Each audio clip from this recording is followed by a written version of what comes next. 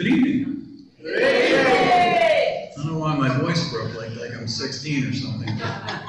Good evening. Welcome to the People's University Dinosaurs. Before we get started tonight, we have a very special guest.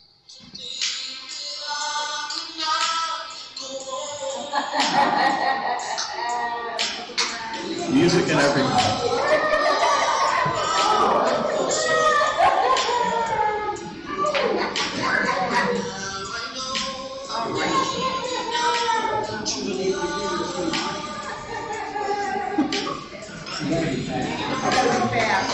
Applause.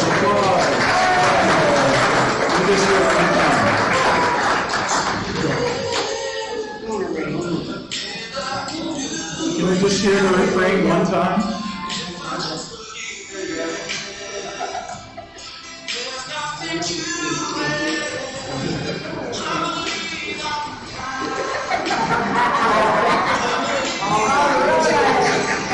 Yay! So that's our pterosaur, Amanda, the pterosaur, and she's blue, in case you didn't notice. Thank you, Amanda. A round of applause for our pterosaur. All right, now let's get serious. So yeah, tonight we'll be talking about the evolution of flight, so we thought that might be appropriate for her to visit. Next Tuesday, August 30th, Hal Gorby and I will present the George Washington of Labor's Cause. That was one of the many nicknames for Augustus Pollock. We'll tell you all about his life and beyond, which is most important for him. Next Thursday in this class, Dr. A.R. West, our first instructor from the University of Pittsburgh ever in this series or any other, will tell us about the sad end of the dinosaur and the rise of our people, the mammals. Okay. Now again, the first 20 people, I said at the beginning, if you make it to every class, you get priority in terms of going to the field trip, so you should be signing in. I still have some copies of Mouse upstairs if you're interested in that on September 20, the panel discussion. Next week I'll talk more about the trip to Carnegie, which will happen in 2 weeks. So we'll get all the details sorted out. Our instructor this evening, again, is Taylor McCoy. He's a vertebrate paleontology volunteer at the Carnegie Museum of Natural History under Dr. Matt Lamanna. His experience there includes community outreach through science communication and fossil restoration. He also has field experience working with Dr. Thomas Carr in Montana, excavating and prospecting fossils from the late Cretaceous and also the Jurassic. Yeah. Here he is, Taylor McCoy. All right. Well, let me just start off with saying, if you get to the Carnegie, yeah, that's a top priority. That's a good trip, and I'm not biased at all. So tonight, our main subject is going to be, flight in the natural world. Now, whenever I say flight, specifically we're talking powered flight, animals being able to take off and fly under their own power. We have flying squirrels and even some snakes that can do some gliding, but we're talking actual, powered flight with their wings. And there's going to be a few different groups, one that we're going to be focusing on in particular, but getting right into it. The ability to fly is fairly rare in vertebrates. It's pretty common in insects. We have a lot of flying insects, but for the backbone animals, it's only really appeared in 3 groups. The first flying animals were insects.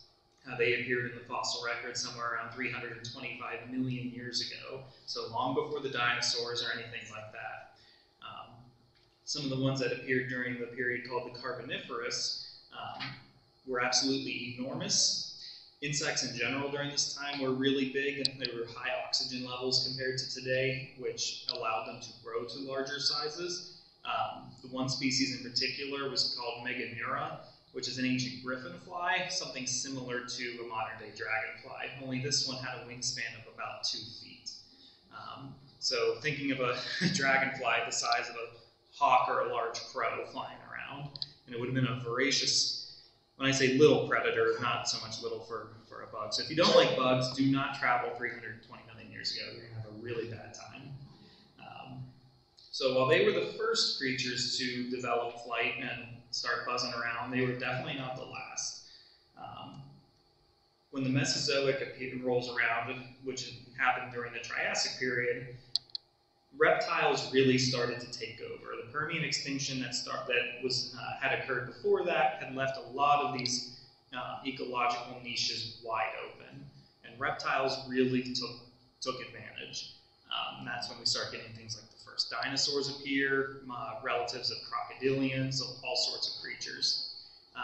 In particular, the pterosaurs, like we had Amanda dancing around earlier. They were the first vertebrates, or creatures with a backbone, to be able to fly. They are related to dinosaurs. They aren't dinosaurs, but they are of the same reptilian group that includes them, most closely related to dinosaurs and crocodilians. They appeared during the Triassic about 230, 240 million years ago. Their appearance is very sudden. There's actually very few fossils of what the earliest pterosaurs and their relatives looked like. So that's a bit of a gap in the fossil record. We basically have full-on pterosaurs and very little in terms of what their closest relatives that still weren't pterosaurs would have been, other than knowing that they are the same group as crocs and dinosaurs. They were super diverse, really successful. The picture on my slide is a little small, but they were just everywhere. Been found on pretty much every continent, and they ranged in size from little guys with 12, 18-inch wingspans to the famous pteranodon with a big crest on the back of its head. It had a wingspan of about 6 meters or 20 feet, and that's only fairly large. Larger species did exist. Quetzalcoatlus from North America is one of the most famous. It had a wingspan of about 11 meters, which is 36 feet across. So think of a flying reptile the size of a small airplane. And that is not an exaggeration. And it wasn't the only one. There were multiple species to get wingspans in the ballpark of 30 to almost 40 feet. But these were the dominant creatures of the Mesozoic skies, feeding on anything from fish to small dinosaurs, insects. They were a highly successful group. I have some pictures on the slides. The one in the top middle is a relatively small species called Rhamphorhynchus. It's from the Jurassic period. It has a wingspan of about 6 feet or so similar to a typically sized eagle or vulture. And we think of those as large birds today, and this was small to medium size for a pterosaur. Pteranodon on the far corner. The one in the bottom is in the middle is one of my favorites. It's called Tropiognathus. It has this big crest on its nose, and then another one on the lower jaw. When they closed their jaws, they would have kind of made a circle shape. That one's one of the largest from South America. And then the model in the bottom corner is of Quetzalcoatlus. There's a silhouette of a T-Rex behind it to show that this animal was every bit as tall, if not taller, than Tyrannosaurus rex. Whenever it would land, it was the height of a giraffe at about 15 feet. And tucked between its wings in this picture are some people getting a picture with it. They really get lost in the overall size of this animal. It's incredible that something this big could even get off the ground. They were super lightweight, their bones were hollow. Everything about their skeleton was designed to be lightweight. The Rhamphorhynchus skeleton there with the wing membranes preserved really illustrate how their wings were designed. They were actually flapping around on their pinkies. So if you take your hand, basically get rid of your thumb and just elongate your pinky and then stretch skin from that down to your ankles, that's what a pterosaur wing was. So a little bit more like a bat wing than a bird wing, but just one finger supporting the whole thing. And the fact that these things were flying around in some cases with wingspans in excess of 30 feet, most of that being pinky, that is a strong little finger they had there. But pterosaurs, they lived right alongside the dinosaurs for the entirety of the Mesozoic. And like I said, they were the first vertebrate flyers. in the fossil record. But they weren't going to be the last, and they weren't alone in those skies. Arguably the most famous flying animals are birds, and we have anywhere between 10 to 18,000 living species, really successful, really diverse on every continent. The first true birds are what are called avians. They appeared in the fossil record during the late Cretaceous, about 72 million years ago. These are what we consider, the group that includes modern birds. But they don't necessarily just show up there. We have their lineage goes way further back with bird groups that we don't have to this day. They're extinct now, and their earliest relatives. So even though our modern birds had appeared during the late Cretaceous, they can trace their line even further back. And it has roots embedded in one of the most famous group of extinct animals of all time. And these lines between birds and what would be determined to be their closest relatives really started to become clear with the discovery of Archaeopteryx. It's a fairly famous animal, discovered and named in 1861. It's often called the first bird. It's not necessarily a true bird, but it's of that general lineage. It was from the late Jurassic, about 150 million years old. It really showed this hodgepodge of features that connected it between reptiles and what we would think of as birds. It has a long tail, it has teeth in its jaws, things that are typically thought of as reptilian. It had wings, but it had these little claws from its fingers still sticking out. But it had those bird features. It had feathers. It had flight feathers in particular, the asymmetrical shape that our modern flying birds have. And that really helped clear things up in terms of where do birds fall on the family tree of animal life? Who are they most closely related to? Because this thing is essentially a reptile mixed with a bird. And even though Archaeopteryx was the first feathered animal to be named and found, but it wouldn't be the last. Number of fossils found in China, North America, and Europe have continued to fill in those gaps. In particular, Archaeopteryx, for example, was found in Europe and Germany. Some of the fossil casts I brought with me tonight from the Carnegie there are some Chinese fossils.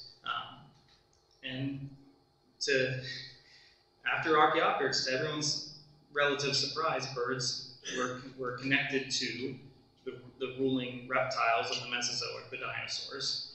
So, in the illustration we have a chicken and bird and a velociraptor, because those were all, close relatives of each other, relatively speaking. Some of these feathery fossils are absolutely beautifully preserved. The ones I have pictured here, in the top left corner is a dinosaur called Anchiornis. It's a little feathered dinosaur. It has these beautiful feathered impressions around it. This is one dinosaur that we were actually able to determine the color of, based off of the tiny little fossil melanosomes and pigment shapes that were found in its fossils. It was more or less black with little white in the mix and red crest on its head based off the shape of those pigments. The dinosaur fossil below it in the bottom corner is another one that the color was determined. That one is Sinosauropteryx. That one's ginger with a banded tail and a little bandit mask around its eyes. So kind of like an orange raccoon.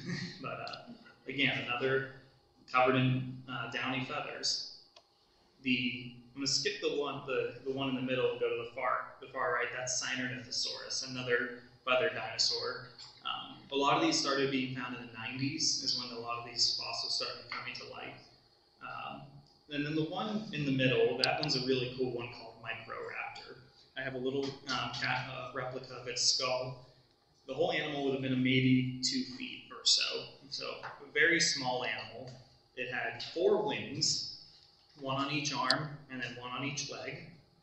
It probably wasn't capable of flight super well. It probably could do something between gliding and flying, where it would get a little bit of power going, but it wouldn't have been able to fly nearly as well as modern birds could. Then I have some life reconstructions of these 4 animals. So there's the Anchiornis with its black and white and red colors, the Dinosauropteryx with its orange and white, the Sinornithosaurus, and then in the top corner and then in the bottom, we have the Microraptor. Microraptor is another one that they were able to figure the colors out, and it would be like an iridescent black and blue, kind of like, pretty much like a crow. So these were all relatively small, very bird-like dinosaurs. Some of the ones from North America that had been found were a little bit more distantly related to these guys. They're called ornithomimids. So they're basically big ostrich-looking dinosaurs, long neck and tail, big legs, would have been built for speed. There was a fossil of one called ornithomimus, which means bird mimic, found out west, and it was just, again, covered in feathers with these big display wings. It was too big to fly, but it had wing-shaped structures basically made that its feathers were building up on its arms. So all across the world, across different continents, we have feathered dinosaurs, and many of which having feathers in the right shapes to start heading for something that would have been akin to flight. Now, are feathers the only thing that connect birds and dinosaurs? No, there's actually more similarities than differences between birds and dinosaurs. Pretty much everything we see in a modern bird probably showed up in a dinosaur first. They have hollow bones. The closest relatives of birds are the theropod dinosaurs. They all have hollow bones. Even the T-Rex behind me, as big and as strong as these animals were, their bones were made up more of air than anything. And that's a trait that birds take advantage of to help keep them lightweight and fly around. For dinosaurs, it allowed some of them to get really big without being too big to move. Our biggest animals today are in the oceans because the water really helps support their weight. But if you're going to be on land, you need to find other ways around that. Hollow bones are a good way to do that. In a similar sense, they have these air sac breathing systems. Dinosaur bones are just filled with these theropods and sauropods are filled with air sac systems. And birds also have these. Again, helps lighten the load. It really helps in breathing and getting in as much oxygen as possible. It's a highly efficient way to breathe, is to have not just lungs, but air sacs to help really even take it to the next level. They were also egg layers. That's a trait all reptiles have in common. Brooding is another one that's really interesting. Birds today, they sit on their nests, they incubate their eggs, they exhibit strong parental care. There's a story behind the fossil in the picture here. This is what's called an oviraptor. Oviraptor means egg thief, because when the skeleton was first discovered and it was found with all these eggs around it, it was presumed to be an omnivorous dinosaur looking for an easy meal, stealing some eggs, and it died while doing so. That poor animal had a case of mistaken identity for decades before it was realized that was not a thief, but a caring parent. When they actually looked at the eggs, they determined that these were oviraptor eggs, and that the animal, quote, stealing them was actually most likely the parent looking to protect them. And it wouldn't be the last example of this. The number of brooding dinosaurs, mainly oviraptor skeletons, have been found with these eggs in clutches underneath the parent, looking to protect them, likely buried during a sandstorm. So it's kind of a sad ending for them, but it really gives us great insight into the behavior of these animals. So whether it's physical anatomical traits or the behaviors exhibited by birds, they can all be traced back 65 plus million years ago into dinosaurs. Some of them were traits that all dinosaurs had. Some of them were things that theropods specifically would do. Theropods just being the mostly meat-eating examples, typically walking around on 2 legs. And like I said earlier, the first true birds appeared during the late Cretaceous. But there were a lot of different bird families during the Mesozoic. The diagram here kind of shows all the dinosaurs from the group called Coelurosaurs. That's the group that includes birds. And then way at the bottom, there's a whole little series of branches, and that's the different bird families. Some of them, like I said, were a lot of them went extinct alongside the dinosaurs during the late Cretaceous, and then with the modern birds persisting through. Some of these fossil birds, the top corner is, on the left is a bird from China called Confuciornis. Has these like long tail feathers that were coming out as well. It was a fairly small animal, like about that big. The one in the top corner is called Gansus. I have some casts of Gansus fossils with me. This was like a little aquatic bird, so it would have lived and looked not too different from ducks and loons today. A little bit smaller overall, but its wings were fairly short, but they looked like kind of like penguins. May have been well designed for helping propel through the water alongside its feet.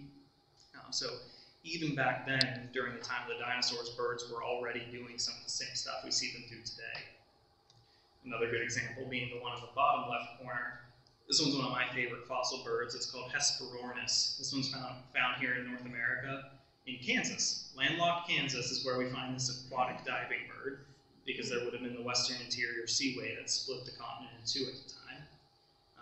So these guys were about 6 feet long. They were fairly large, living something like penguins. They were more primitive, maybe not quite as smart, and maybe a little meaner. Who knows? Their bills were filled with little teeth. So unlike penguins, they did not just have a toothless bill. They did have needle-sharp teeth, which would have been perfect for catching fish. They lived in a very dangerous environment, so they would have had to have been tough old birds. They were living with things like mosasaurs, the big sea lizards that could get 40 plus feet long, sharks, various other dangerous predators, and they were successful at what they did, though. Hesperornis did all right for itself, all things considered. So numerous species and families of different fossil birds living right alongside the dinosaurs and the pterosaurs as well. Now, 66 million years ago, things got real ugly when the Earth experienced the mass extinction event at the end of the Cretaceous period. Alongside the dinosaurs, marine reptiles, flying pterosaurs, all of these animals going extinct. Birds managed to make it through. Some families didn't, but overall, the birds and the line that would lead to our modern birds did make it through this extinction event. Likely it was a combination of things like they just being very adaptable. And they were relatively small, with the exception of crocodilians, who have a lot of advantages in living in water and being able to do their own version of hibernation. No large animals made it through the extinction event. Pretty much anything over 25 to 50 pounds was gone. And most of the birds managed to fall on the smaller end of that threshold. And just by being omnivorous and not really being too picky about what they ate or how they got it, and in some cases being able to fly to get new food or find better environments, they were able to get through that extinction event where their non-bird dinosaur cousins could not. And after that, they really exploded in even more diversity. With the pterosaurs gone and the skies clear, birds had a wide open ecological niche ahead of them. And even on land, there was a number of open niches that they were curious to try out. Some more fossil birds that we don't have today. The top left is Pelagornis. It's a big seabird. It has actually the largest wingspan of any bird of all time, approaching over 20, maybe 24 feet across, which is about twice the size of the modern-day wandering albatross, our largest flying bird today, at about 11 feet across. It probably lived something like an albatross, going across the seas and going great distances. If you can see in the picture, it has these little, looks like teeth. It actually didn't have teeth, but its beak had these little, almost like pseudo-teeth, just these little jagged projections all along it. So definitely not something you would have wanted to get bit by. But Pelagornis is a good example of just how big birds could get. Other birds, there's a vulture relative called Archaeopteryx. It would have also been fairly large, with a also large wingspan, and still dwarfed by the pterosaurs before them, but still a massive flying animal, all things considered. Below the Pelagornis, we have a terror bird, which is a common nickname for a group that includes this animal called Titanus. This animal's actually been found in Florida, but a lot of its relatives were found in South America. Titanus is interesting because when North America and South America connected with the Isthmus of Panama forming, a lot of North American animals came down into South America, but only a handful of South American animals went north. Titanus and some terror birds were one of the few examples, and that's why we find them in Florida today, even though most of their relatives are in South America. Titanus itself would have been about this tall, about 5 or 6 feet tall, probably weighed a couple hundred pounds, and it would have been a formidable predator with a head about that big hooked beak at the end, big powerful legs. The largest terror birds could be about 8 to 9 feet tall and probably weighed in the ballpark of 300 to 400 pounds. So these were some pretty serious apex predators. They were really trying their hardest to be a T-Rex. Not quite that big, but as close to a T-Rex as a bird could get. They went extinct somewhere around 1.5 to 2 million years ago. But they weren't the only large flightless birds. In the top corner, we have a skeleton of a moa, which is one of the largest birds of all time. These things were probably twice the weight of a terror bird, similar height in that ballpark of 7 to 9 feet, but much bigger, robust animals. But these were vegetarians. They survived up until relatively recently. They were fairly long-lasting. Same goes for the one below it. Everyone's favorite dodo bird. Dodo birds kind of get a bad reputation. They probably weren't quite the dim-witted animals that they're made out to be in a lot of media. Most of that just simply comes from having never encountered humans and essentially being way too trusting. And they basically just walked up and didn't see humans as a threat, and it was kind of perceived that they weren't too bright because of that, because of course we are. But overall, dodos getting a bad rap in the brains department. So down to this very day, our modern birds, they carry those ancient genes of their dinosaur relatives. They started off fairly humble beginnings 150 million years ago in the late Jurassic, but then they continued to diversify into the Cretaceous. They survived the extinction event that took out their more famous cousins.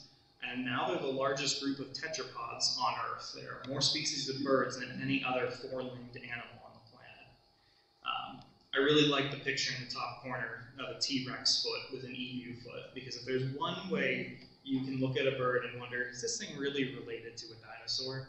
Just look at its foot. It is the spitting image of what you would expect to see in a predatory dinosaur, which are their closest relatives. There's actually even been some studies on bird DNA to try and reverse engineer birds back into what would essentially be a little dinosaur. The simple way of explaining it is that genes function kind of like light switches. You turn the right one on, you turn the right one off, and you might get a feature that you didn't expect. So the idea being, if you turn on the right switches, you can get a long tail, maybe you get some teeth, maybe you get the wings to kind of go back into arms, because they still have those DNA genomes in their body, just turned on or off. It's an interesting idea. It's definitely would take a lot of research and probably a lot of money to get to that point, but it's an interesting idea to play around. Either way, at the end of the day, we still have dinosaurs with us, which is kind of crazy to think about. And just if I wasn't clear, birds are dinosaurs. Despite the many differences between them and the famous ones like T-Rex and Triceratops, when you compare them to ones like Velociraptor or the feathered dinosaurs, those similarities become super clear.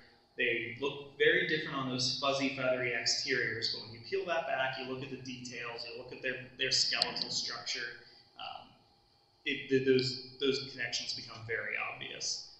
I mentioned that 3 groups of vertebrates were able to fly, pterosaurs and birds being 2. Bats are the only other group of vertebrates that can fly. So mammals do get some representation there. But to this day, birds are still the most successful of them. And then that's pretty much the gist of birds and flight and how we went from something along the lines of a velociraptor to something, well, like your turkey at Thanksgiving.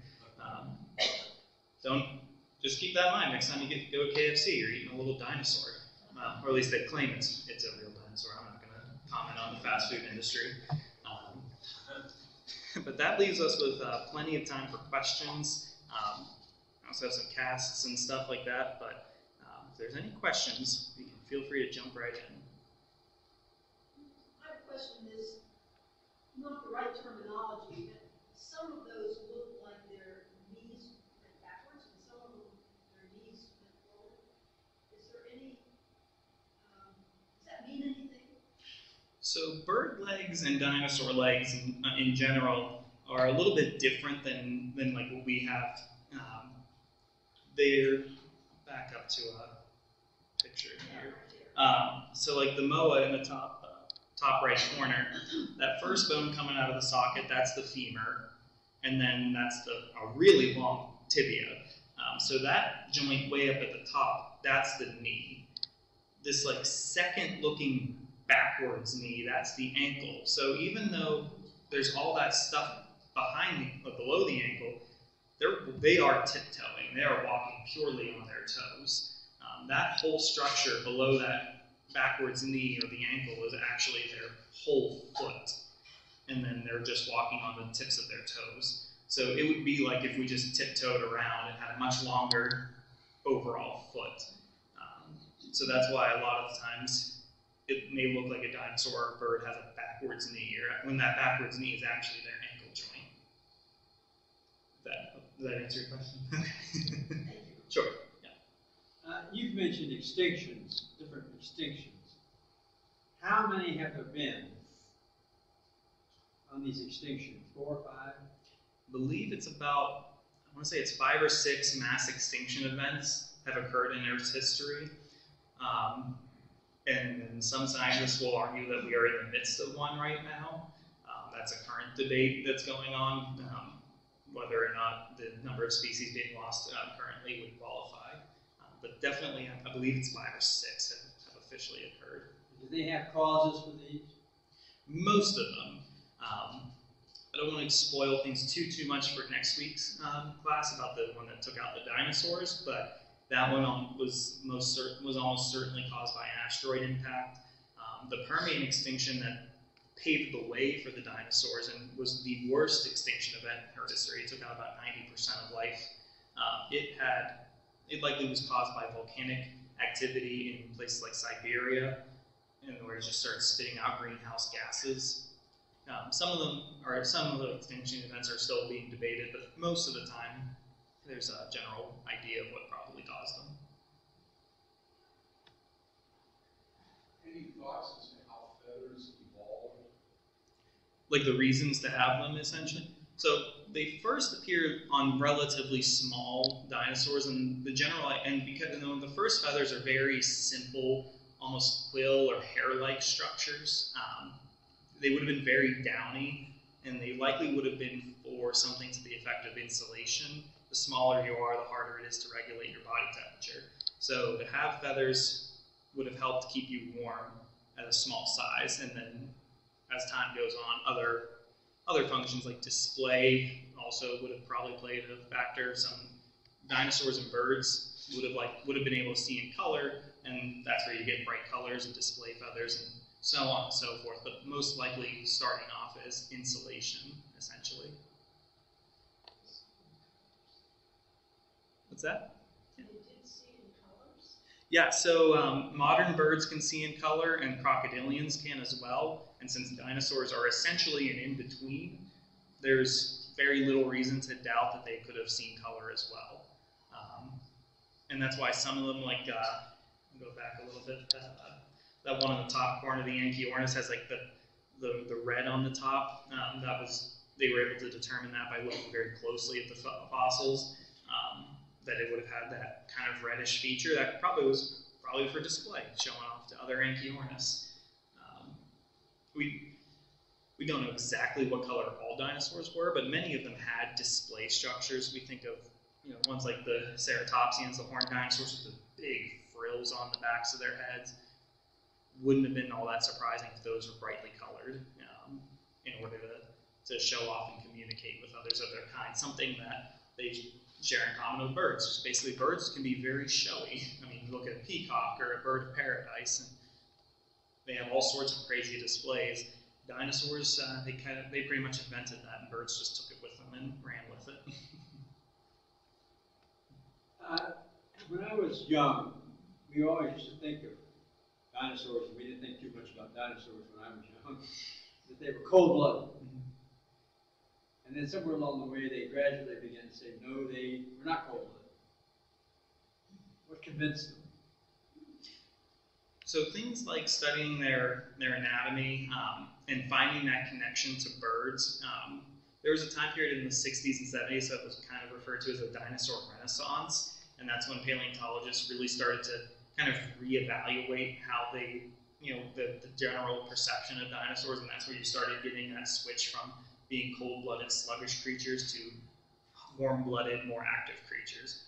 The connections with birds, more of these smaller bird-like dinosaurs being found and named, helped clear that up.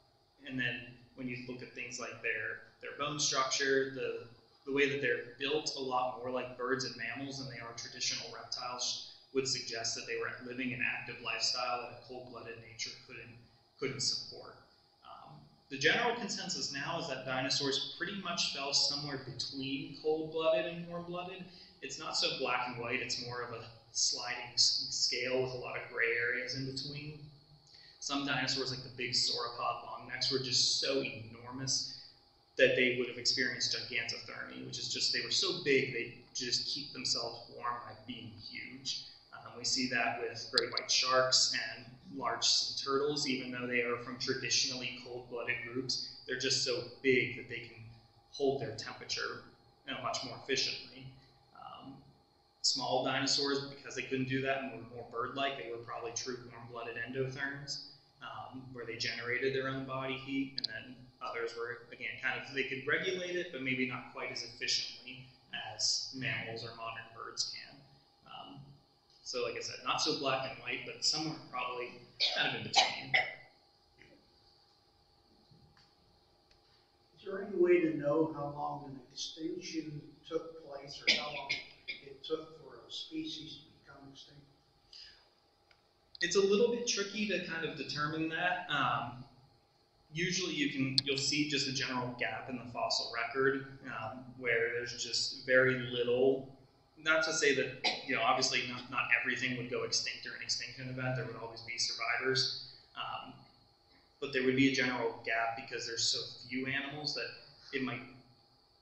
So like with the Permian extinction, if it took place about 250 million years ago. The first fossils after that don't appear for about another 1 to 2 million years. That's not to say that the extinction lasted that long, but it may have taken that long for life to recover to the point where things could become fossilized.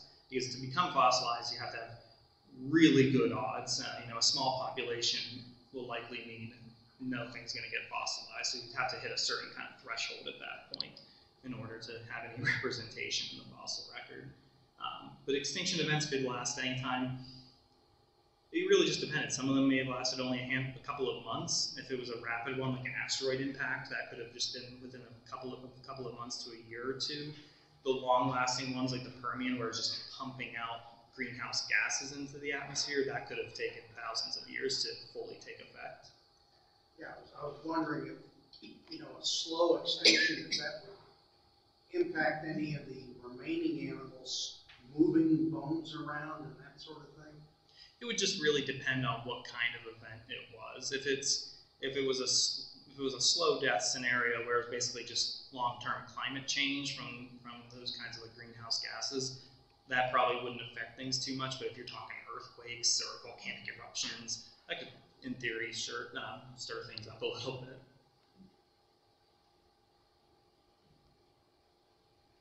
So all birds are dinosaurs. All birds are dinosaurs. Okay. Second thought is we're going through climate change now, plus human cause. This might be another extinction. It could be. I mean, even humans. There are definitely a number of species who are critically endangered and likely going extinct as we speak. Literally just yesterday, I believe it was, there was an article about dugongs in China showing that the Chinese population is functionally extinct. They haven't been spotted, I think it's since 2008. Now that's not to say dugongs are extinct, but that population of them is gone. And that's the kind of thing that, if it happens in other areas, could lead to a whole species going. Things like climate change aren't anything, it's not necessarily new. That's part of Earth's cycles, but there's definitely a rapid acceleration of it that could definitely be causing some issues for a number of species. Not could, it definitely is causing a number of issues for species today. There's definitely some argument to be had for there.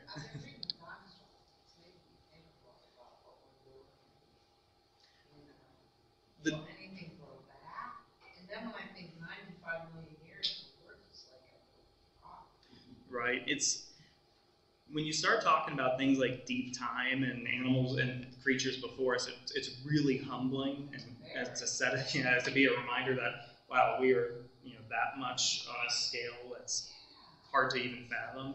And so think that something as powerful as a Tyrannosaurus rex, the dinosaurs, the most famous, successful group of extinct animals, even they got theirs. It's like, ooh, it's kind of a scary thought. very. Yeah. How many generations then would it take, like, for a species to develop a significant change, like teeth or fur or hair? Like, would it be hundreds of generations, or 10? It definitely takes time. It's a little hard to track on the fossil record just because so few animals, relatively speaking, do fossilize. So that even animals we've determined are close relatives still have a lot of time between them oftentimes. Maybe not 10 million years, but thousands of years possibly. You could find one T-Rex skeleton in a spot 10 feet away, you find another, but they're 10,000 years apart. So it's a little tricky to track the exact changes that would have taken place during those when they adapt to their environment and things like that.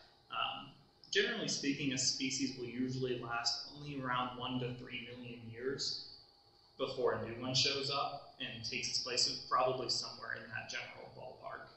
But it definitely takes time. It doesn't happen overnight by any means.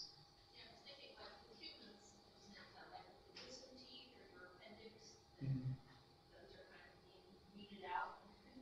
Yeah, but I really hope we don't need those things, or else I'm going to be upset I had to be put under to get my wisdom teeth out, because that was a miserable 2 weeks.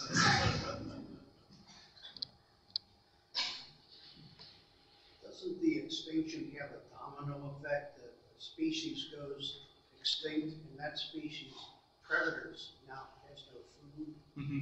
Yeah, if you eliminate even one animal or plant from its environment, the domino effect is very real. It's definitely more of it's not a black and white, but the wolves in Yellowstone are a good example of how different the environment can change when you remove the apex predator from it.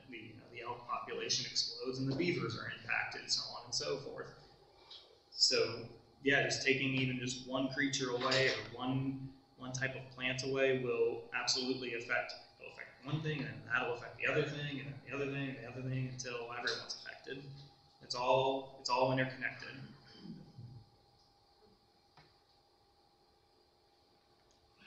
Has there been any example, say within the last 2 years, of any animal changing to something else?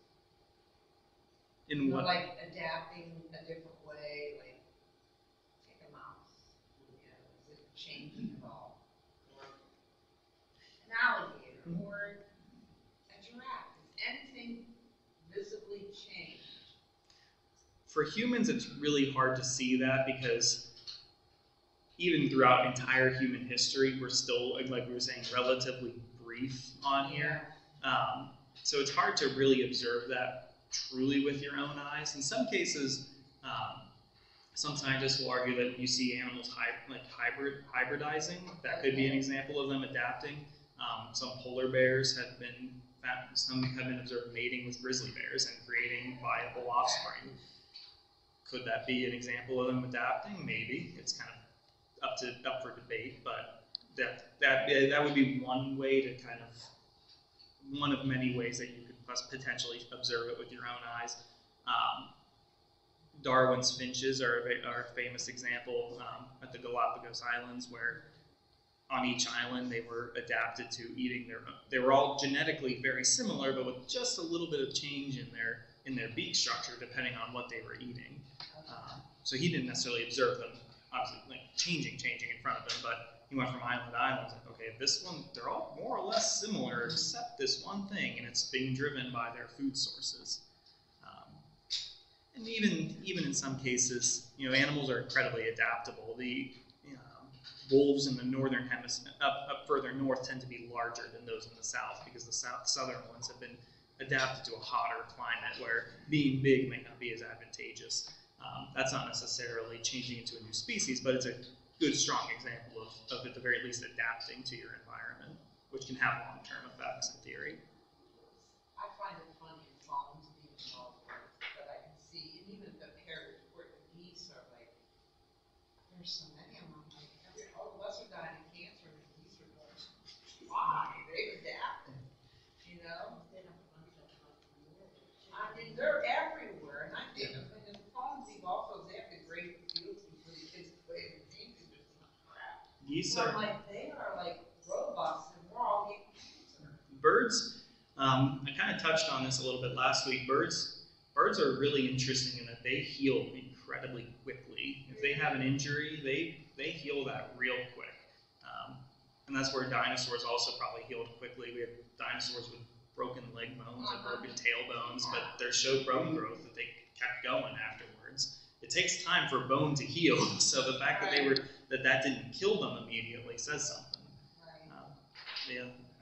There's a lot of lessons to be learned from the natural world. Yeah.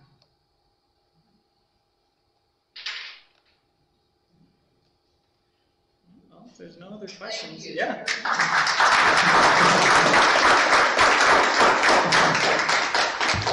And then, like I said, I got lots of bird and dinosaur bird relative stuff up here if you want to check anything out in particular.